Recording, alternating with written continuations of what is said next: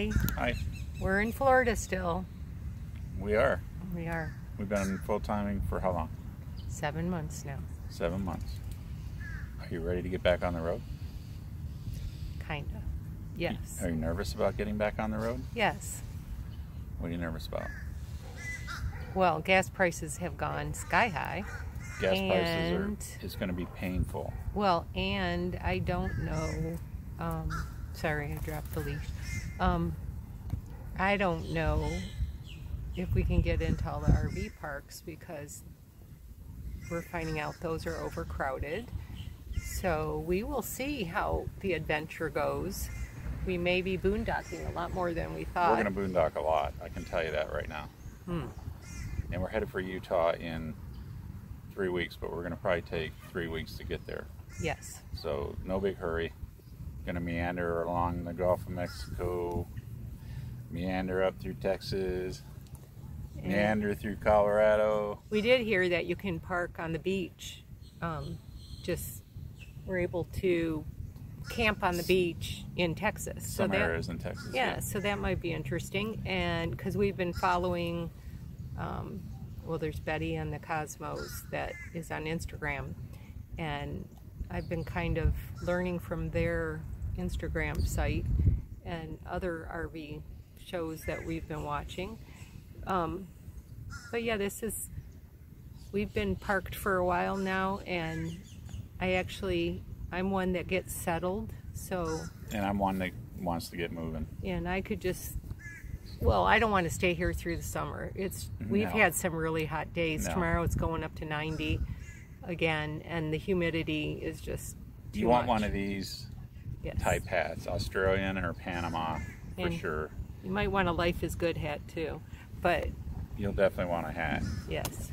Oh, So we're gonna be doing some boondocking in Colorado. I'm dropping everything here. We're gonna be boondocking in Utah, and I think we're gonna be running along the southern edge of Wyoming. So we'll be And boondocking there too. I'm trying to show you Augie. He's just sitting being here Augie. vegging. He just likes to be wherever we're at and cries if Sean walks away from us.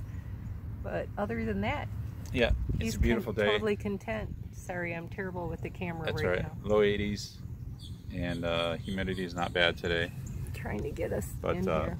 we are starting to get a taste of summer coming, or spring, with the humidity changes. So Yeah, I keep thinking we're coming out of summer, but we're coming out of winter.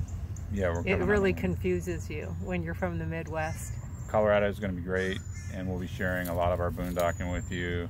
I'm going to do some fly fishing. Not that I'm a great fly fisherman, but Colorado's got great fly fishing, so we'll definitely be doing that. And I'll add after this, when I put all these videos together, I'm going to add to, at the end of it, Sean was cleaning our air conditioner and found out it definitely needs to be cleaned once in a while. So yeah, we definitely use this time to catch up on some maintenance and upgrades. So I upgraded the air conditioner with a soft start so that we can run it off our Honda generator, and then I upgraded the generator to run dual fuel, so it'll run off propane and gasoline, but I wanted the option to have propane with the amount of boondocking I'm planning. And I also added I got it off Amazon, it's an emergency propane like check valve, so that we can run the refrigerator with the gas on, and then if this unit senses a great decrease or a great flow of propane, like in a car accident or something, it automatically shuts off the propane at the source. So that was a great upgrade, and I don't think we have to worry about food thawing out while we're running on some long days. no. We're not going to have to pack it with ice like we've done in the past. And eventually we can upgrade to the refrigerator that Keep Your Daydream had put on, and there's another one that's a marine grade refrigerator. And that's a dual electric. It's 12 volt. Yeah, it runs on 12 volt AC. and AC, and that way we can, once we upgrade our batteries, we can do that. And we'll want to do some solar, but I might do that next winter. I wanted to see how we might just be happy with the generator and the mix of staying at campgrounds and boondocking. That's what we're really going to be doing. So. And one thing I noticed too here, I don't know if it was just because it was so dry or because we haven't had a lot of rain, but we did have a lot of no-see-ums that love to bite me. So I stocked up on the Baobab body butter from New Skin. I have a link on here.